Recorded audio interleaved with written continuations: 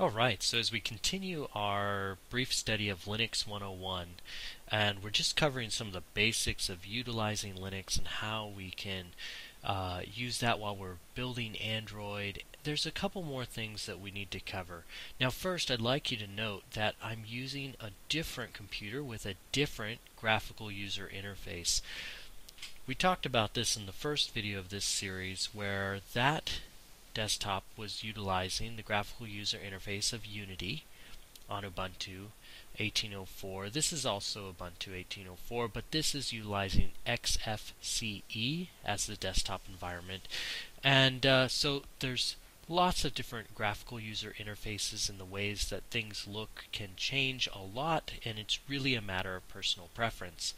That's not what I want to focus on today, but I just wanted to point that out while we continue to look at this. So right here, I have a terminal open, and I have two tabs open in my terminal. The first tab is open in the Downloads folder right here, Home Alaska Linux User Downloads, and we can see that by saying print working directory, Home Alaska Linux User Downloads. And the other one is in our Documents, Projects, Phones, HTC Lexicon Device, HTC Lexicon. Really old phone, but here's the folder there. And I just brought these up so that way it was easy for you to understand what I'm looking at. So what I'd really like to talk about today is running shell scripts.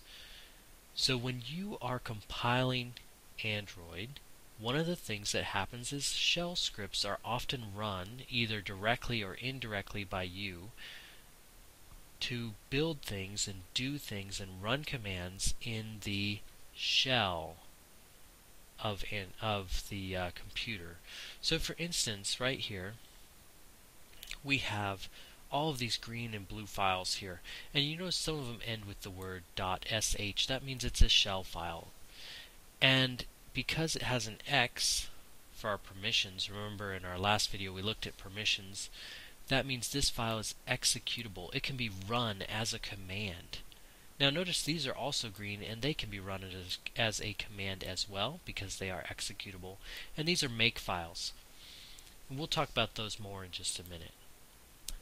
But when it comes time to do things in Android, one of the things you might have to do, for instance, is set up makefiles and extract files from the phone. And these shell scripts allow you to do that.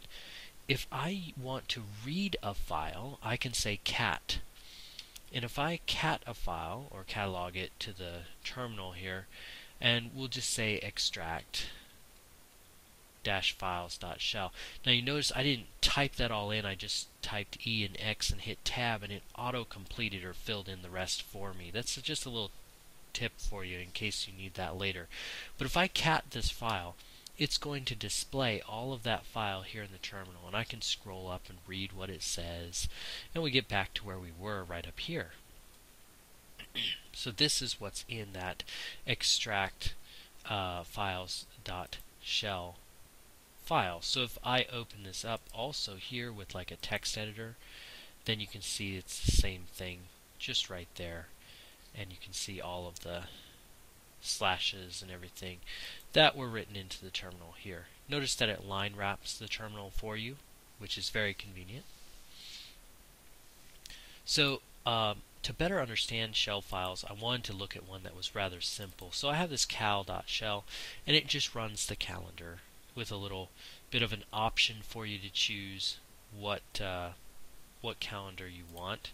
And so I have that open in this other tab here, and we can see that again. We can cat that cal.shell, and we see the options that are there. So if I'm going to run a command, right, there's what's called a path. And a path looks in certain places for a command. So if I just type cal.shell, and I'm hitting tab, and you hear that boom, boom, boom sound, that, if I press enter, notice that it says cal.shell, command is not found, but I'm in the folder with it, right? And that's because what's happening is it's looking in the path for the set places that programs should be to find cal.shell, and it doesn't find it. If I want to run something that's in the directory I'm in, we use the dot right here to say source, as in like right here, and then this forward slash to say this place, this directory, and now we say cal.shell. So if I do that, look at this. It says here it just shows me January. It's January 29th. Would you like a different month? Choose a number or choose no. And so I'll say, let's say 4. Alright, there we go, April. And it gives me a few seconds to read it, and then it's going to end the program.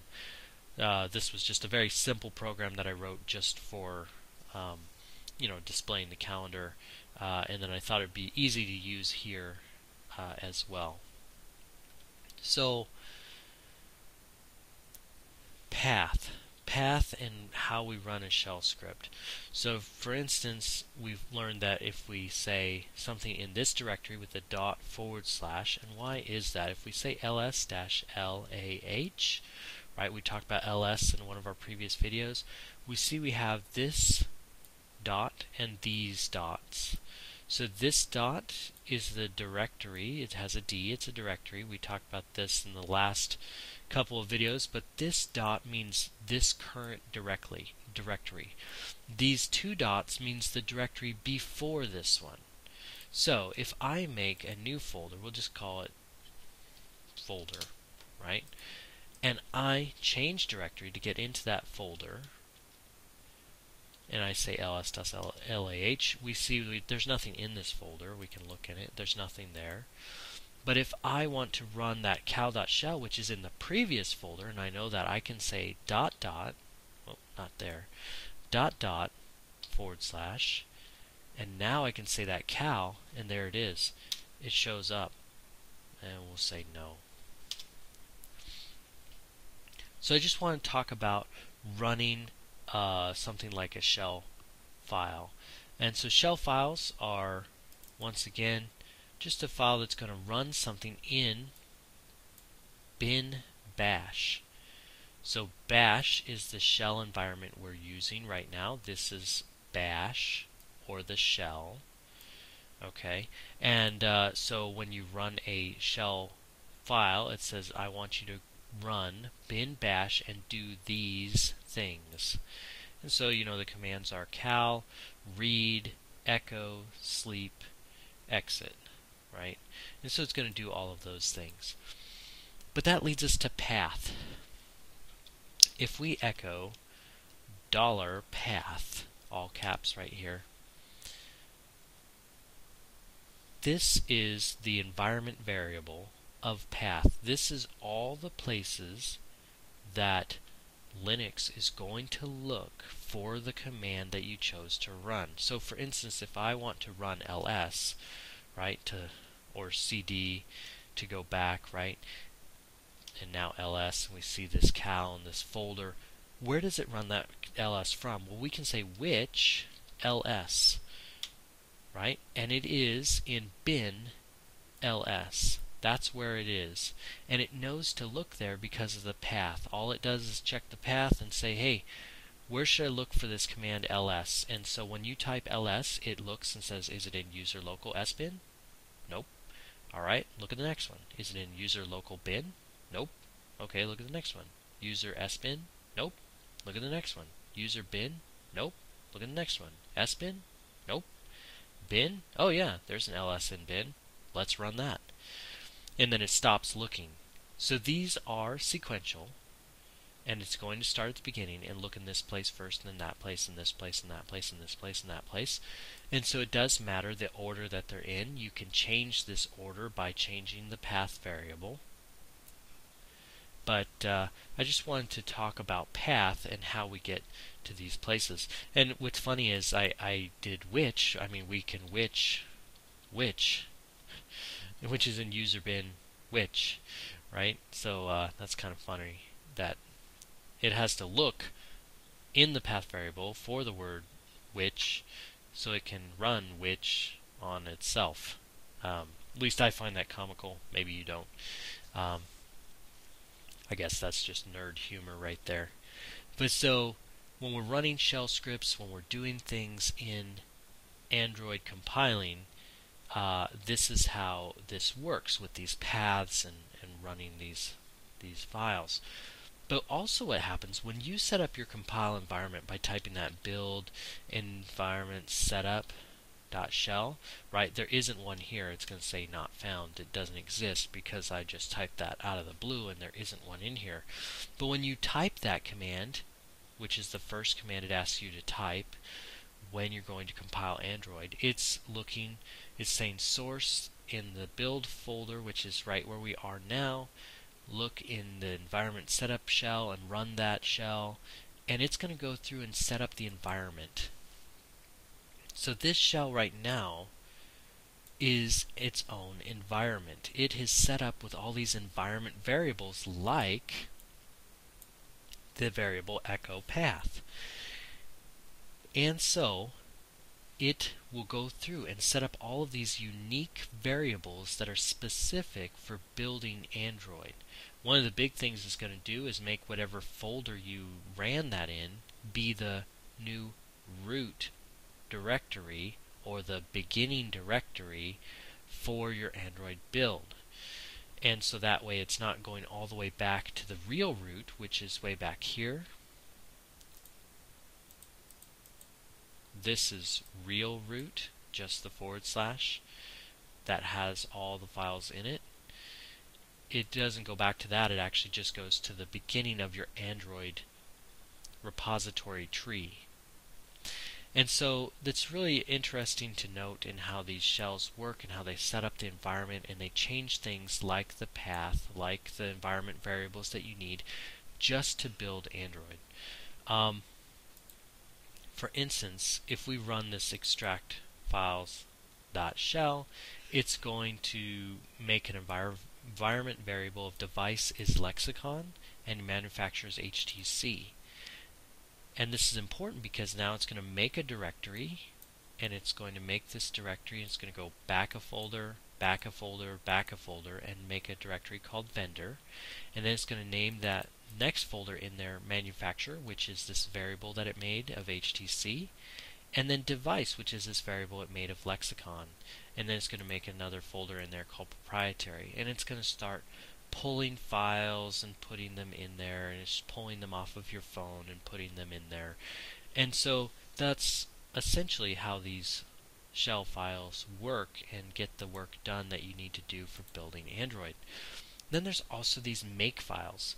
So these makefiles, we use GCC as the C and C++ compiler, and it is going to read these makefiles and do things with these variables. So the variables here are these capital letter words here, and it's going to make a variable of product device, and it's going to call it lexicon, and it's going to use that later to say, oh, what device is this? Well, it's what product device is it? It's lexicon, because we declared that. And it's also going to call, which means to go and get another file and read that one as well. Call this inherit product of device HTC lexicon device lexicon.make.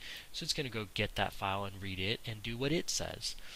So this is how Android gets built, is by reading through these files with these tools like GCC and reading through these files like shell files with bin bash, and it runs the commands that are in them and does the things that it says to do, and it eventually ends up putting all the right pieces in all the right places and compiling the right sources to make the different files that you need for Android.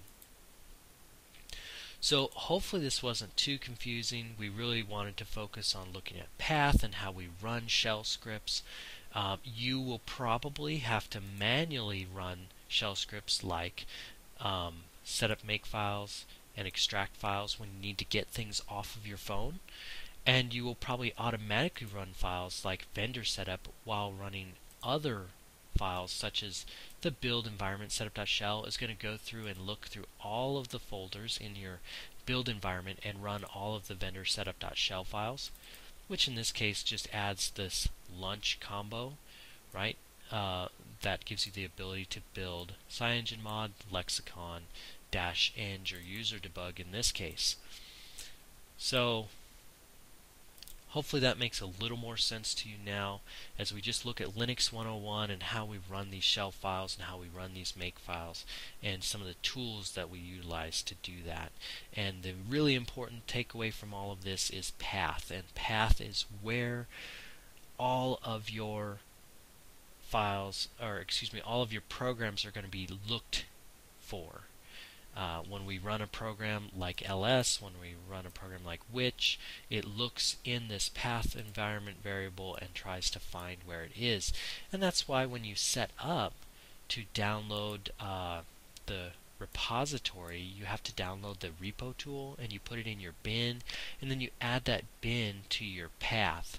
That's one of the beginning things that you have to do, is add that to your path, so that way it gets run when you type that command. So hopefully that was informative and helpful, and hopefully we'll take a look at a few more Linux 101 things in a bit.